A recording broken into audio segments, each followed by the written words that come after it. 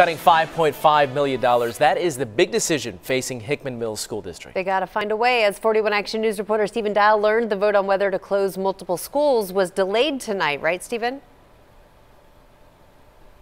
Rhiannon, it was delayed, and it's a huge decision, cutting $5.5 million from the budget that could impact hundreds of families, and teachers could possibly lose their jobs. So how did we get here?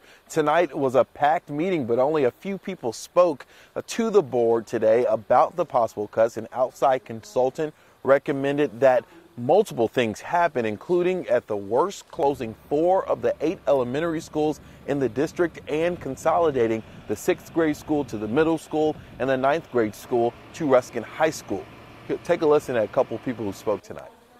The very people that we want right now to be concentrating strictly on working with our students so we can have another year of excellent test scores and we can get full accreditation back next year instead of them sending out resumes on where they're going to work next year. It's a very sensitive matter, and we are not taking it lightly. We don't want to make any decision that is going to disrupt this community. That's information that's very critical for certified staff to know at this point in time, so that they can plan for the future, including the immediate future. We need to know this. It's critical.